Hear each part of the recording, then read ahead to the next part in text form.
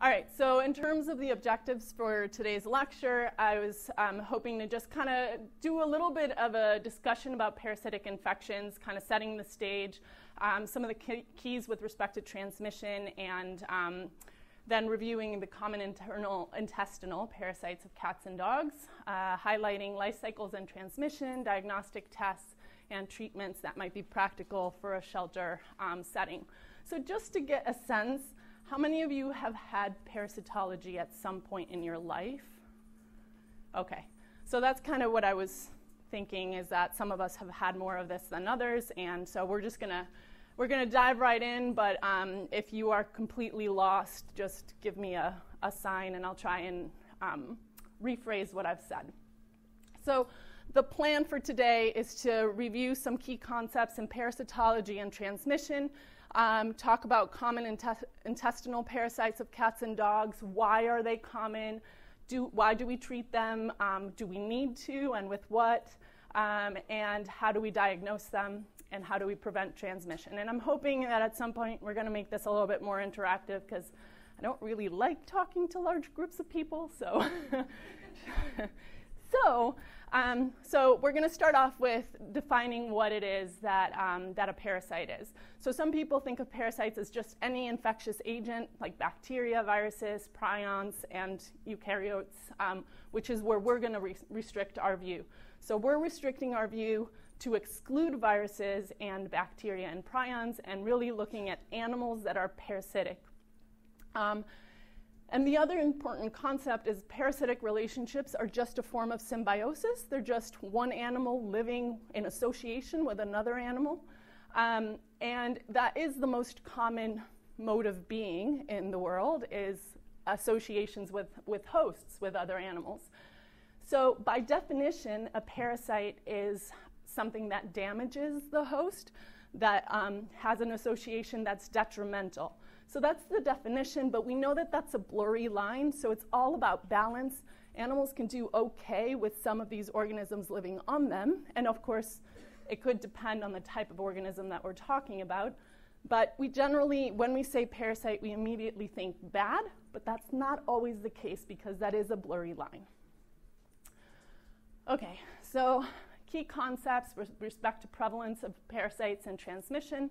They're going to be influenced by population density, which influences itself how many hosts are available, what the contamination of the environment is going to be, right? Because a lot of parasites get transmitted out in feces or in urine. And then the number of infected individuals within that population. If you have lots and lots, then obviously transmission is going to be increased. If you have fewer of them, then transmission is going to be a little bit harder. So geographic region definitely is going to impact what kinds of parasites are present. And also, there's behaviors that can either increase or decrease the chances that animals are parasitized. So for cats and dogs, that's going to include hunting. That's a biggie. Coprophagy. So I don't know if you guys can see it in the back, but this says, I poop in dark bedrooms, and the other one says, and I eat the evidence. So dogs have a tendency, we don't like this, of course, but dogs have a tendency to eat poop. Whether animals have received veterinary care in the past or not is going to impact how many parasites they have. If you can confine individuals indoors, you can greatly decrease the number of exposures that they have. And sanitation. Sanitation is number one as well. So presence or access to vectors, so arthropods that can transmit parasites, or hosts that are considered intermediate or paratenic, just meaning prey species that are also necessary for the life cycles to be completed, and clean, uncontaminated water. All of this stuff is kind of mixed into how likely is it that animals are going to have a parasite. So the number one mode of transmission for parasites in general is going to be ingestion of parasites, and that can be either in prey tissue, including blood, so carnivorism definitely for cats and dogs, or parasite stages from the environment. And those things are things that have evolved over time and are defined by or guided by host feeding preferences.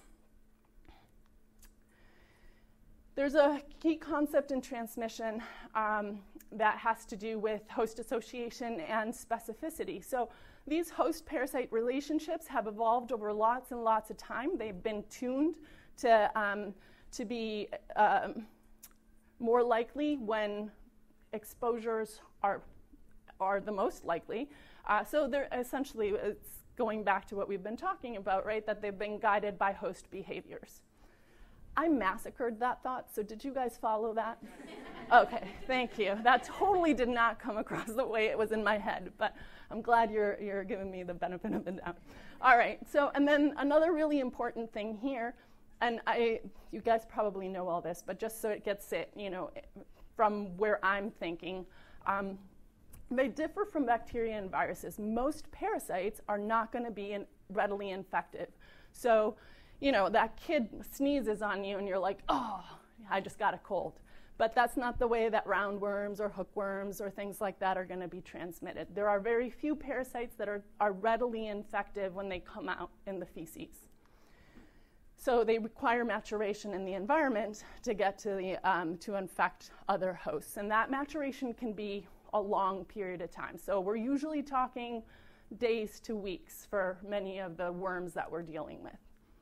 So opportunities to intervene include good sanitation, prevention of predation, making sure that there's no vectors or arthropods that are gaining access to the animals, and then treatments and vaccines. It's hard sometimes to define what we mean by significant, right? So sometimes it may be something that makes an animal very sick. That would be a significant parasite. Or maybe it's significant not because it makes the animal sick, but because it might make us sick. So it's a zoonotic. Or they could be significant just because we never see them here. So it may not be a significant parasite with respect to the population that we're dealing with because, it's a rarity, but it's pretty impressive that it's there, sometimes.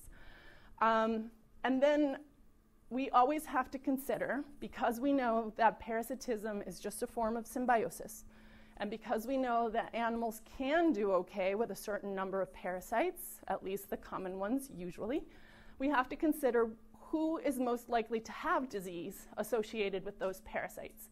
And so animals that are most likely individuals, because this includes people too, with respect to their own parasites, they're most likely to have disease and the higher number of parasites if you are young, if you don't have an immune system that's very competent and working well, if you haven't had good nutrition and you're malnourished, if you're stressed, or if you or they are already diseased.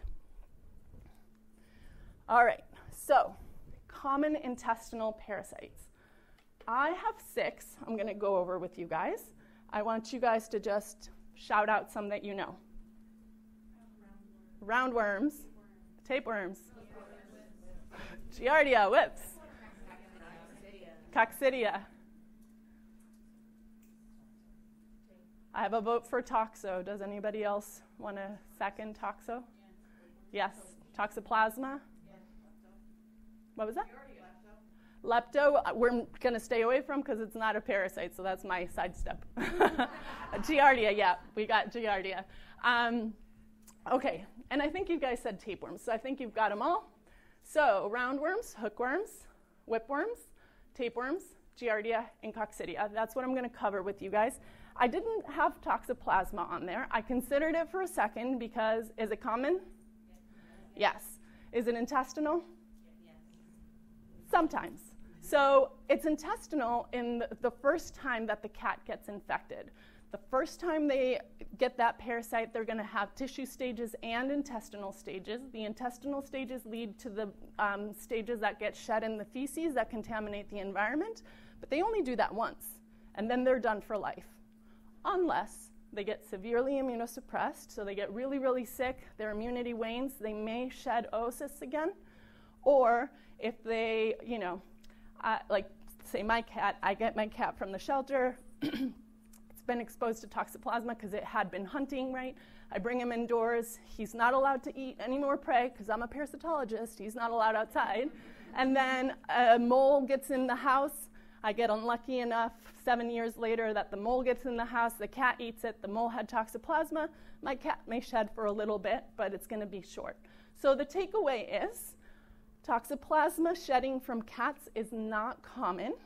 It will be, by population, maybe you could argue that it is. So if we have young animals that have just started hunting, then toxoplasma oocyst shedding in the feces will be common in that population. But population of cats in general, you're not going to have high numbers of oocysts exiting the body. Make sense? So they'll be infected, and you'll find antibodies because they have that in their tissue, but they're not going to be shedding them in feces. All right. So why are these things common? Well, as we talked about, life cycles of parasites are honed to ensure transmission. So they can have huge numbers of eggs and oocysts and stages being passed in the feces to contaminate the environment and make sure everybody gets infected. And that's true with all 6 of the parasites that were listed on that slide. The parasite stages in the environment might be extremely long-lived. This is especially true of roundworms and whipworms. So the eggs can live out in the environment for 8 to 10 years. Once they're in soil, I know, you should be gasping with horror. So these things are shedding Toxocara, which is our roundworm. They're shedding 20,000 eggs per day, each female at maximum shedding. So you can imagine that this accumulation of eggs in the environment is pretty significant. So once those eggs are out there, as I tell my vet students, we're pretty much screwed. So they're also capable of infecting prey for rounds, hooks, tapeworms, and coccidia. That is true. So when animals eat prey species, when cats and dogs eat prey species, they may get these parasites. And then they're also capable of transmission to their young vertically. So roundworms and hookworms and puppies have that vertical transmission from mom to puppy. And the other reason they're common is, for the most part, treatment is not going to be curative with respect to completely eliminating the parasite from the body of the animals. So one-time treatment is not going to remove the entire population of parasites, and the parasites that aren't removed for some of these are going to resume their development. And as we know, of course, reinfection is also common. So we're going to start off with roundworms. And Toxocara species are the most common. So you guys probably can't see this in the back, but I'll do a little interpretive dance of our life cycle here. But roundworms are going to be present in the intestine, in the small intestine of animals, as adult parasites. And they're making these long-lived eggs that are passed in the feces. The eggs are not infective. They take 2 weeks at least in the environment to become infectious. So they have to be in the environment for at least 2 weeks. Usually by then, the feces has fallen apart, the eggs get incorporated into the soil. So a lot of times I ask my students, how does Toxocara get transmitted? And they'll say fecal oral. And if you say fecal oral to me, I'll give you the yes but spiel, which goes as follows. Yes, they're passed in the feces. Yes, you have to eat the eggs later, but there's that 2 week period of time in the environment. So really it has to be old poop. And then Toxocara has 4 possible routes of transmission for dogs. So they can eat those larvated eggs from the environment, or they can eat prey species, including earthworms and cockroaches that have larvae in them, or they can have transplacental transmission, which is the most common mode of transmission. So that puppy, that cute little puppy comes at you, he's a bag of worms. He's a cute bag of worms. He's got roundworms and he's got hookworms. He can't help it. He's got them from mom. And then, so what did I say? Soil, transmammary transmission is the least likely mode of transmission for Toxocara, but it's a possibility. For cats, we drop the transplacental transmission. So vertical transmission for roundworms in cats is not as likely as it is for dogs. There is a possibility for them to get it in milk from mom, but it's not as likely as for that vertical transmission for dogs. So as I mentioned, all puppies are infected. Most kittens are actually going to get infected once they start eating prey, but there is a possibility for them to get it from mom, and then eggs from the environment as well, as I mentioned. And the thing that I want you guys to remember is they're going to have larvae that are arrested in tissue. So they're going to have immature worms that aren't in the intestine, that are just going to get into the muscle, and they're going to hang out. They're just going to be like, okay, now I'm going to go to sleep and wake me up later. And so when you treat an animal, when you give them drugs, you can remove the adult populations in the intestine. You can remove some of the immatures. We're not going to get the ones that are asleep. They're just not active enough to be affected by the drugs. So there's always the possibility that we're leaving behind some worms in there. And as I mentioned before, the eggs are really long-lived. Any questions for roundworms? So I'm shifting on you now. Okay. All right, so hookworms. So mainly these are Ancylostomous species, which is the most common and important one of the hookworms. And there's many routes of transmission for this one too, so another reason why they're very common. You can get vertical transmission from mom to pup in the milk. So we make the assumption every puppy is infected. They can get out into the environment, and they also have to mature. So you can't get hookworms from dog feces that's fresh. They have to hatch. The larvae have to be in the environment for about a week. And then once they're mature larvae in the environment, they can either penetrate skin. They can ingest those larvae from the environment by eating grass, or maybe they're playing around out there and then they lick their paws and they get L3 in that way. Or they can eat it in prey species, again, mammals, birds, cockroaches, and earthworms. And so those are the 4 routes of transmission for dogs: skin penetration, 3rd stage larvae, which is the infective stage from the environment, in prey or in milk. Cats, no vertical transmission. So cats generally get infected when they start hunting, but all puppies are going to be infected. And again, as with roundworms, larvae are going to be present in the tissue. So we can't remove those larvae until they reactivate and get into the intestine. And that's just for cats. So cats also shed non-infective eggs in the environment. They hatch, larvae mature. The larvae can then do skin penetration, ingestion, and actually they don't do great skin penetration, but it's a possibility. They're just not very good at it. They eat the larvae from the environment, or they eat prey that has those larvae in them. Any questions for hookworms? Okay. Whipworms. Cat species of whipworms exist, but they're not very common in the US. We might start to see them more as more and more cats come in from the Caribbean. So we're starting to see some in like Florida, et cetera, but the dog whipworm is much more common. Single route of transmission. The only way that dogs can get infected is through ingestion of eggs from the environment. And again, this is one of the ones where if you tell me fecal oral, you're going to get the yes but spiel. These have to be out in the environment for at least a month. So it has to be really, really old poop. And the eggs can last for 8 to 10 years, as we talked about. They have a 3-month prepatent period. What that means is it's 3 months between when the dog eats that infective egg and when they start putting, the worms develop to the point where they can start putting eggs out in their feces and you can detect it. If you give them a single treatment, you're not going to remove them.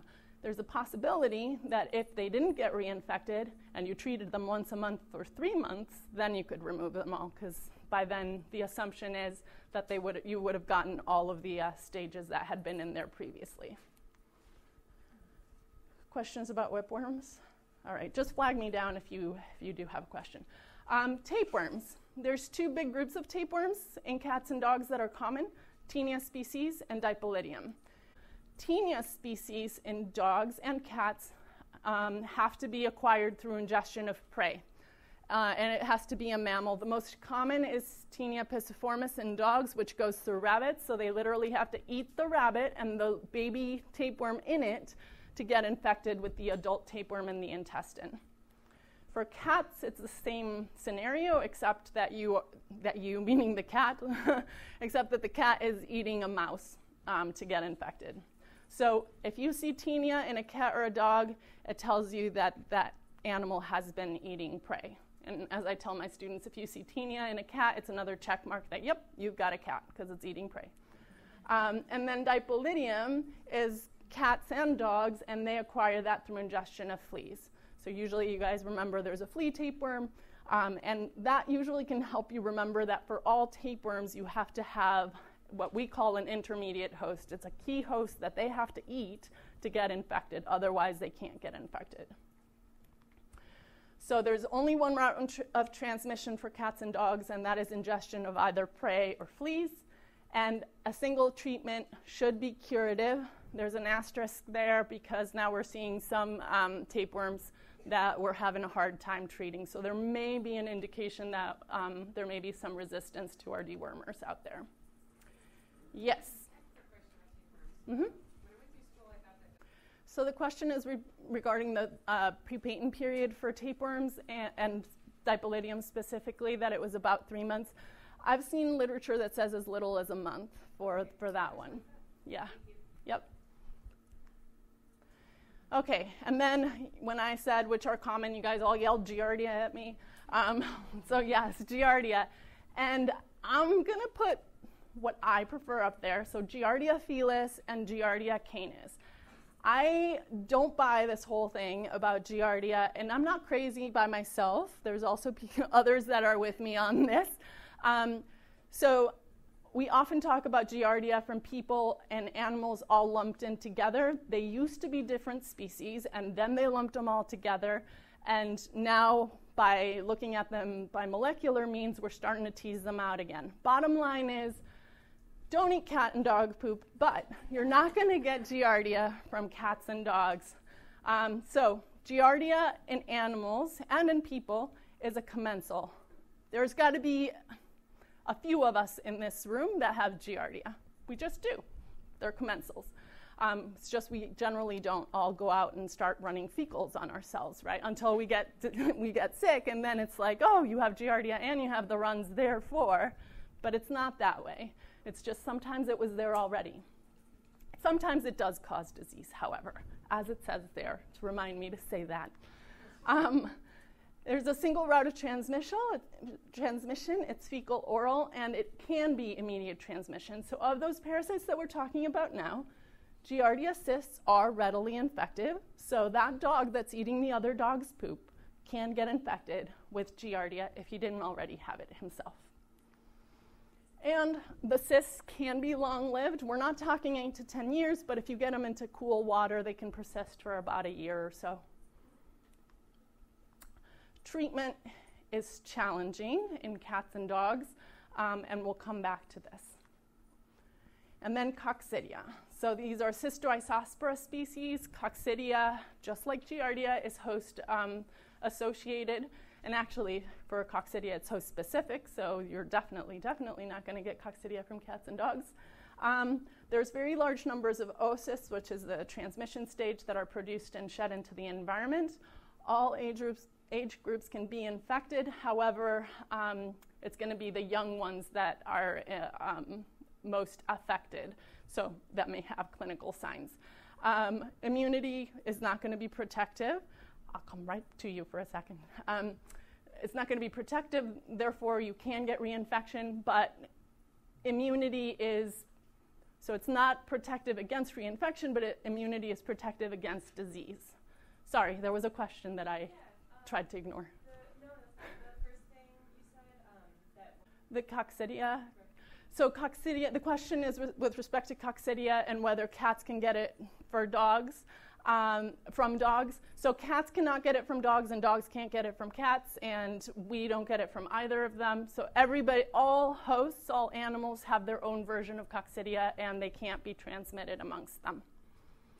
Which actually reminds me, because I just said that, oftentimes I get people coming in and they tell me that the dog has rabbit coccidiosis and they have to treat it. That's not a thing, guys. They can have oocysts in their feces, the Eimeria, from eating rabbit poop. It can be present in the feces, but that doesn't mean that you need to treat it. It's going in one end, out the other, no infection in between. All it's telling you is, I'm a happy dog, I'm eating rabbit poop. So for Coccidia, there's 2 routes of transmission: direct from eating oocysts from the environment, and these are not readily infective. They take a couple of days to get to the infected stage, just like Toxoplasma. and ingestion of prey is the other way. Oocysts can be long-lived in the environment, so again, we're talking probably about a year or so if they get into cool water. And then treatment of coccidia is really to prevent other animals from becoming infected. So if you have an animal that has coccidia and it's shedding large numbers, you're going to try to give coccidia stats to the other animals that are in the same age group to help prevent them from having clinical disease associated with them. Okay, so why do we treat and do we need to? And with what? Why do we treat? We treat because sometimes the animals have clinical signs associated with it. So you might be treating the disease or you might want to be preventing disease from happening.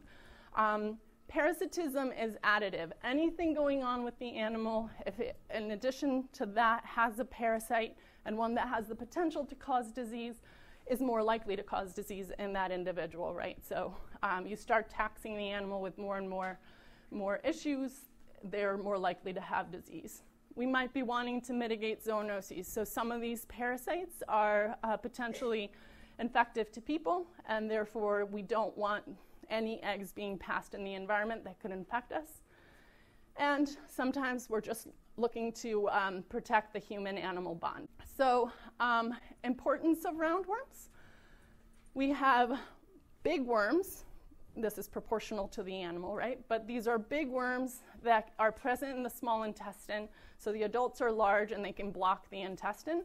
They can rupture the intestine or cause impactions. And the other really important thing is they can compete with the host for nutrients. So the largest number of adult worms are going to be present in the young animals. Young animals need all their nutrients to grow, and there's this competition for those nutrients. Then you're going to have young animals that have ill thrift, poor hair coat, pot-bellied appearance. You also have migration of the larvae. So when animals ingest eggs from the environment, the larvae actually leave the gut, they go to the liver, then they go to the lungs, then they get coughed up and swallowed, and then they return to the intestine. So that going through the lungs could also make it such that you could have some respiratory signs. Young and malnourished animals are the ones that are most likely to be to have clinical signs or to have disease. And adult animals can be infected. Very usually they are infected, but they may not have any disease. So they're just shedding either eggs or infecting their pups. And toxocariasis, the infection with Toxocara, is one of the 5 neglected parasitic infections of Americans. We are at 14% seroprevalence in Americans, so Toxocara gets into us. It is most closely tied, of course, through soil to poverty. So it is our job to make sure that cats and dogs have 0 eggs ending up in the environment that could potentially infect people. Routine anthelmintic therapies, so treating animals, as we've talked about before, aren't going to remove all of those arrested larvae and tissues.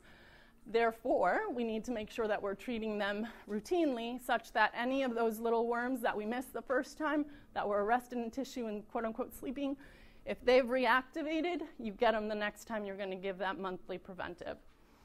And then the recommendation would be that puppies and kittens get started with treatment at 2 weeks of age, and then every 2 weeks until you can put them on a preventative for heartworm disease that would kill roundworms and hookworms. And essentially what we're saying is treat them for life every time of the year, or all times of the year, and deworm them every month. So our goals are to reduce the population of worms in that animal over time, and of course prevent reinfections. And through reducing those populations, we're going to reduce the risk of disease in that animal, and we're also preventing contamination of the environment with eggs that might infect either other animals or people. Make sense? Okay. So the kinds of treatments that are out there, fenbendazole, milbemycin oxime, moxidectin, pyrantel, are things that are approved for all of the roundworms, so Toxocara canis, Ticati, and Toxascaris. Fibantel can also be used, and that's what's in Drontal and Drontal Plus. And piperazine is approved, but it doesn't seem to have the same efficacy as some of the other products. Pyrantel is pretty palatable and can be given as a liquid for nursing animals, so that tends to be the preferred treatment for young pups and kittens. Nursing animals, you probably know this stuff, should be treated at the same time for roundworms at the same time as their litters, and then because you can get that immunosuppression in greater numbers of adult worms and greater numbers of eggs being produced. And then pregnant animals can be treated, but this is off-label, so you're going to need to have your veterinarian come up with a protocol for that if you want to do that. In cats, you have the same sorts of things, milbemycin oxime, moxidectin, parental pamoate that can remove T. cati and or Toxascaris. Selamectin, Fabantil, and imidepside are also good for cats, and piperazine, as we mentioned, can be used, but doesn't seem to be as efficacious. Pyrantel, again, because it's quite palatable and you can have it in a liquid formulation, is what is the kind of go-to for treatment of kittens. And although the prepatent period for roundworms is not until 6 weeks, because there's a likelihood that they're going to have hookworms, and hookworms are, the prepatent period for that is as little as 2 weeks, the recommendation is start them at 2 weeks, deworming them at 2 weeks for roundworms and hookworms, and then every 2 weeks until you can put them onto a preventive and deworm them monthly. And then finally, nursing queens, you're going to want to deworm them at the same time as their litters. What's the current dose then? So the question is with respect to doses, and I should have started off with not a veterinarian, so I'm not going to talk about doses, but there's really good protocols out there already, and I'm sure I can get you one if you need the dosing for young animals. And I know we have a couple of our vets, so if you want to remind me at the end, and they can tell you. All right, so hookworms, the main importance with respect to these guys is blood loss, and there's two modes of blood loss. One is primary, so the worms themselves, hopefully you can see this in the back, they have these really impressive teeth. They're going in there, they're biting off chunks of mucosa, they're depositing anticoagulants so that you can't get clotting, and then they get bored with that site and they're like, I'm going to go feed over here. So they leave that site behind bleeding, and so you're getting blood loss both from them sucking it in and then leaving it bleeding behind, which can lead then to anemia. You can have diarrhea with tarry stools, and young and undernourished animals, as well as small breeds, are the most likely to have clinical signs associated with this because they can't replenish their red blood cells as effectively. And so adults that are otherwise in good health usually are infected but may not be affected. There are zoonotic implications, mainly with the version that's in beaches. So for most of us that don't get to leave Ithaca, it's not as big a deal, but Ancylostoma brasiliense is the one that has a tendency to cause cutaneous larva migrants. The others could potentially have some risk for that, so we just lump them all in together. As we talked about, you're not going to remove all of the larvae in tissue. And the recommendations, as we mentioned before, start deworming puppies at 2 weeks and every 2 weeks until you can put preventive use in order to decrease the number of worms in the animal, reduce, therefore, the chances that they have clinical disease. And our number one goal with respect to public health is make sure that there's no eggs ending up in the environment. There's different products or different drugs that are labeled for different parasites. So Ancylostoma caninum, fenbendazole, milbemycin oxime, moxidectin, parental pamoate are approved. Oncenaria stenocephala is our Yankee hookworm that's in northern climates in dogs. Parental pamoate, fenbendazole, and moxidectin are approved for that one. Ancylostoma brasiliense, the only one approved is parental pamoate. And then some of them can also get some immature worms.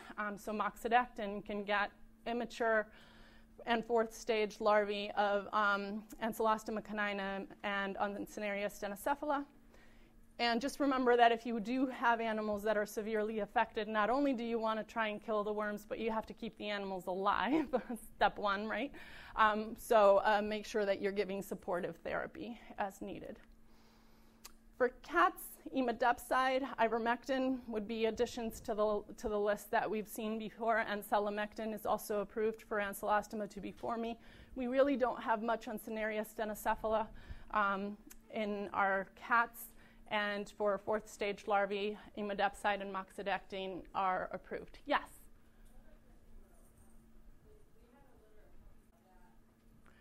So the question is with respect to 2-week-old puppies, 2-day-old puppies that came in. So the puppies came in, I have to repeat it for the, so the puppies came in with the mom, but they weren't old enough to be treated yet, but you were thinking that they were anemic?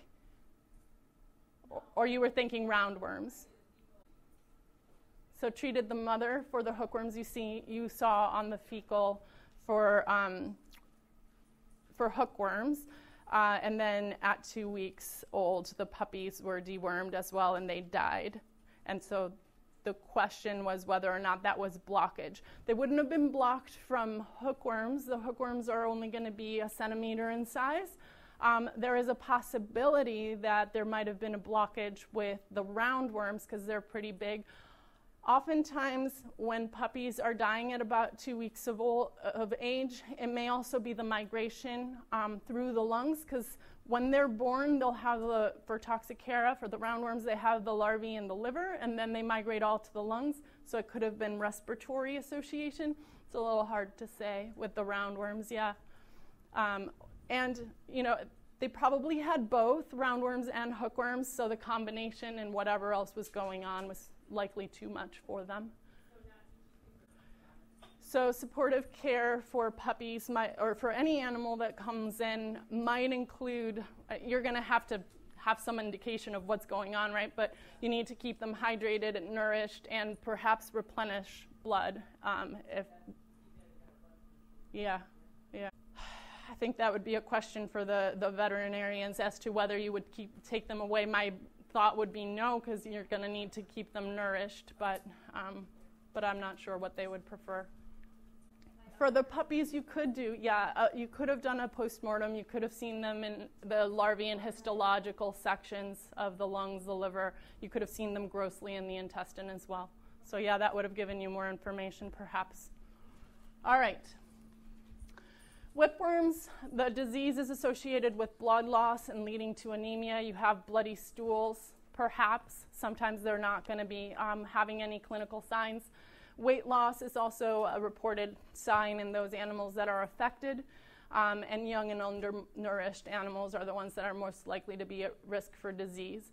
This is not common in puppies, and the reason why is because of that 3-month prepatent period. So puppies have to be out in the environment ingesting enough eggs, and then 3 months later you're going to see eggs in the feces. You can surely see some disease prior to when you see the eggs in the feces, but generally whipworms are an infection that we associate with older animals rather than younger ones because there's no vertical transmission. There's no zoonotic risk for whipworms, so you can't get whipworms from your dog, even though you can get whipworms from other people. They're just not very common in the US. Our goal, again, is to reduce or eliminate that population of worms from the environment. If you treat the dog for one time every 3 months, a month apart, you can definitely do away with the infection as long as they're not getting reinfected. But once you have those eggs in the soil, you're going to have trouble keeping animals from getting reinfected. So approved treatments, Fabantil, Parental Pamoate, and Praziquantel in combination. So that's, again, our Drontal Plus, fenbendazole, milbemycin oxime, moxidectin, and and milbemycin. So as you might note on there, ivermectin is not a great choice for this one. Tapeworms. There is little to no disease with that. You can see some annoyance from the segments that literally crawl out of the anus. So These strain the human-animal bond, and that's why we treat them. It's that ick factor of, oh my gosh, my animal has worms. And if it is dipylidium, it may also be evidence of a flea infestation. Treatments, praziquantel and epsiprantol are labeled. Fenbendazole is also approved for Tinea pisciformis in dogs, and prevention, you have to keep them from either ingesting fleas or ingesting prey. Oh, and that was tapeworms. Any questions? More questions on tapeworms? No. All right, and then Giardia. As I mentioned before, Giardia is a commensal. Sometimes it does cause diarrhea, and the problem is we just don't know what the secret is. We don't know when Giardia is just kind of hanging out and when Giardia is a cause of disease, or what else is present there that is making us think that Giardia sometimes causes disease. But if you see disease associated with Giardia, it's going to be diarrhea, and you're going to see it in young animals. It is not a fatal infection. We consider this a nuisance parasite. It's hard to treat, and it's annoying to have your young puppy or kitten pooping all over the house. I hear ya. I had one. It was a pain. Sometimes, though, we treat because of this incorrect perception of zoonotic potential. And it's because we, as people that know about these things, have to be careful and realize that we can't always know everything, right? So we tell you what we know, and then we say, but if we want to make sure that, we don't get any infections in people, then let's do such and such. So bottom line is, there is no evidence of transmission from cats and dogs to people. We have tons of cats and dogs on our counters, in our beds, and we're not getting evidence of transmission from cats and dogs in Americans. I think if there was transmission, we'd be able to see it. We definitely have evidence that we go hang out in pools and we're going to get infected. We go hunt, or we go camping and drink water from the lake that has all the effluents, all the water that comes out of sewage treatment plants. We're going to get infected. It's not the beavers, it's the people. So again, don't eat cat and dog poop, but you're not going to get Giardia from it. And just to go even further, right? You go in, you type Giardia in the CDC, and you're not going to see a cat or dog in that picture. That's people to people.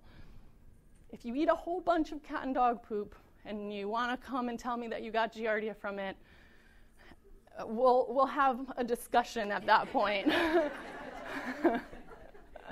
So anyway, our goal with respect to treatment is going to be to resolve clinical signs in animals that have them and that you're pretty sure it's Giardia that's causing them. And we do want to protect other susceptible individuals from disease, right? So if your goal is also to reduce the number of cysts that are being shed from an animal, then that's fair. We do have this tendency to want to have extra protections to protect humans that are immunosuppressed. So we do say, if you have an animal that has Giardia and you're placing it into a home that has an immunosuppressed individual in it, go ahead and treat it and try and clear it, just because it's one less thing that they have to worry about. So treatment is not warranted unless the animals are clinically affected. This is what I would be telling you if you came to me with your pet. I realize you're in a shelter situation, so again, if your goal is to try and keep other animals from getting infected, then treatment might be warranted, but you have to realize there's two stages of the parasite that are inside each animal. One is the little flagellated guy that's having fun, eating, multiplying, and then as they get started towards the exit, so they start towards the large bowel, they put a little cyst around them because they don't do well outside of the body if they're not encysted. Once they have that cyst on, they're not going to be affected by the drug. What that means is that dog or cat is a reservoir of infection for himself, right? So grooming can reinfect them.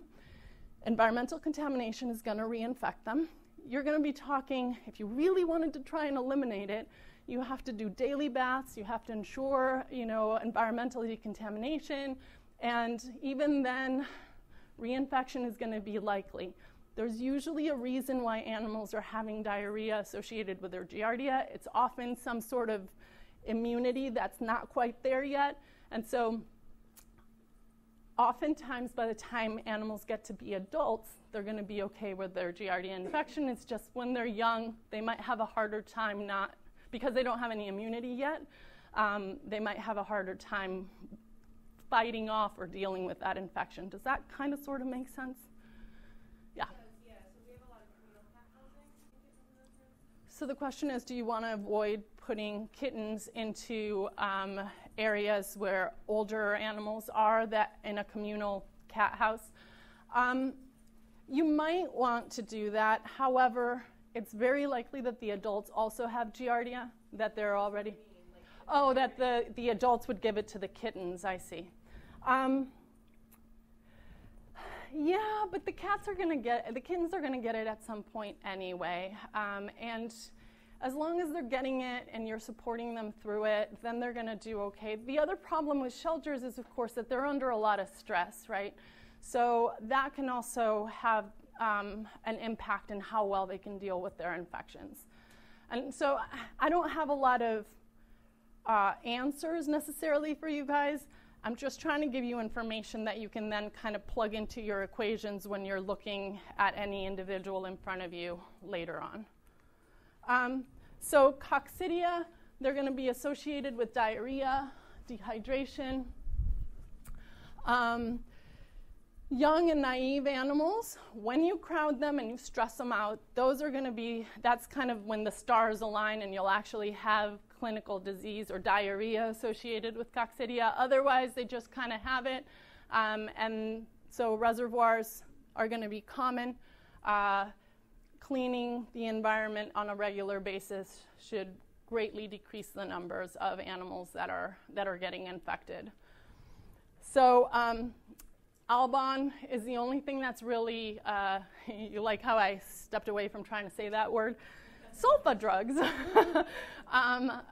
is really the only thing that's labeled for the treatment of that enteritis that's associated with coccidiosis, but we do know that pronazaril seems to be pretty effective as well, even though it's not labeled for cats and dogs.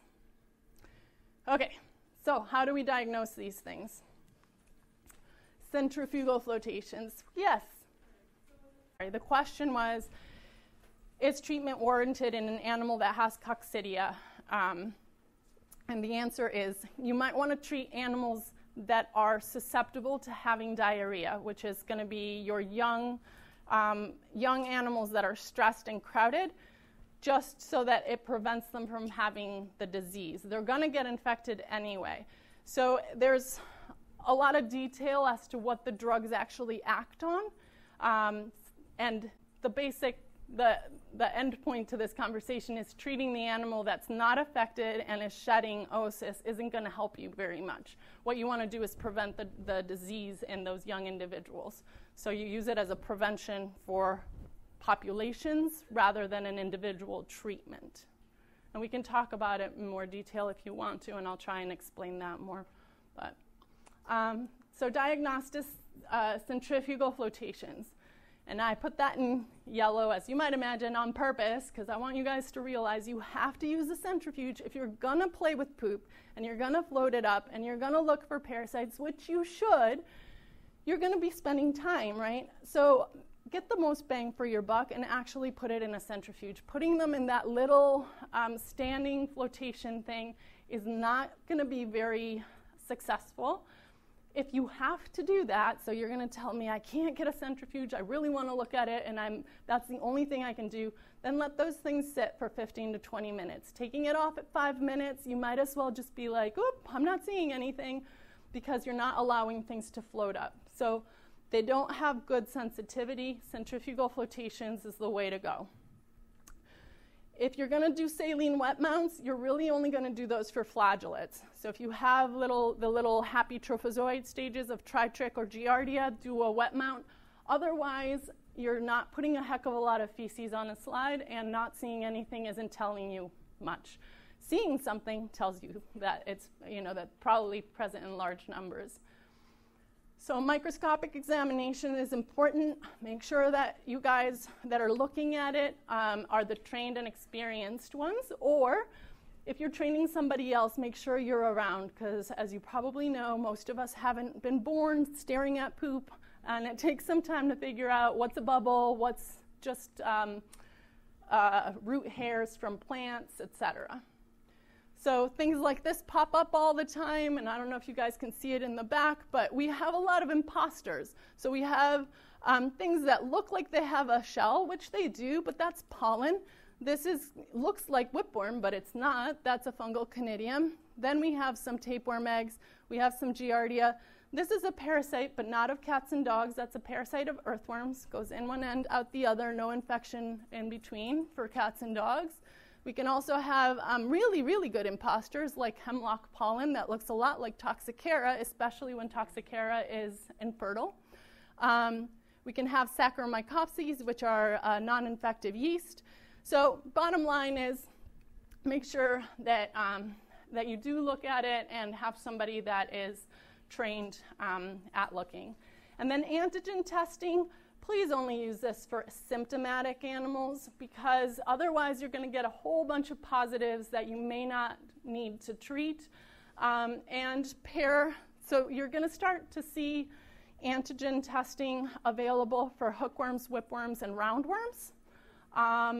Please pair that with a centrifugal flotation. You need to know whether there's eggs there or not to be able to interpret what to do with those animals, because as we just talked about, you're likely to leave behind immature stages. So telling you that there's roundworms in a dog doesn't really, by antigen, doesn't give you any more information than what you could probably guess already. All right, preventing transmission in shelters. Sanitation. Make sure that you are prompt and frequent removal of feces. You're not going to get much transmission, maybe giardia, in something that looks like this. You have floors that are not absorptive, you've got no feces in the environment, you're golden with respect to roundworms, hookworms, whipworms, coccidia. With respect to transmission in the shelter, the animals might still have it, but you're not going to get other animals infected in that shelter. Make sure that your water is clean and prevent soil contamination, prevent access to prey, treat and prevent fleas. So you put dogs outside and they're happy in this green grass environment. Yes, it's great for them, but that situation you may potentially get some more transmission. So what's good for the dogs is also good for the parasites, right? And then so soil, again, you can get if you allow the feces to get incorporated out there, you could set up a transmission cycle there as well. And that's it.